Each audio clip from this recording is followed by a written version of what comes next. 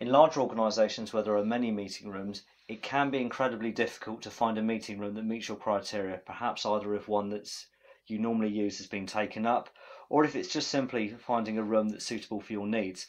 Evoko addressed this with a very useful feature which can be accessed on the left hand side of the unit with the magnifying glass, and this allows us to choose a room by filtering by date, by time, by location if we've got different floors set up, also by capacity of the room and by the equipment also inside. So to give an example of where this could be useful, if you've got a smaller audience, maybe just a couple of people with you, and you only need a small breakout area, the last thing the organisation is going to want you to do is to use a room that's designed for 40 or 50 people. It's a waste of potentially electricity, heating, and denying equipment to those who potentially could use it.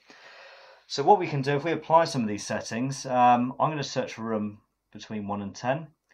And what you'll notice here is we've got a split between full matches and partial matches.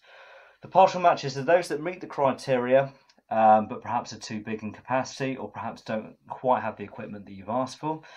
The full matches are those that do meet the criteria. And as you can see here, we've got some larger rooms, 30, 16 and 42. These have been split away to make room and prioritise for the 6, 4 and 6 capacity rooms at the top here.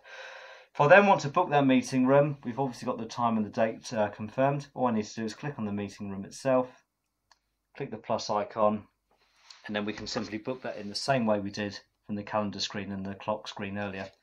Once that's booked in, that's now booked in ready for that time and date that we've selected.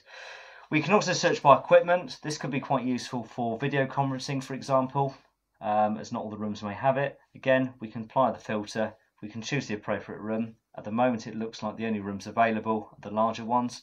Again, I can click Capricorn, click OK, and that meeting is now booked in.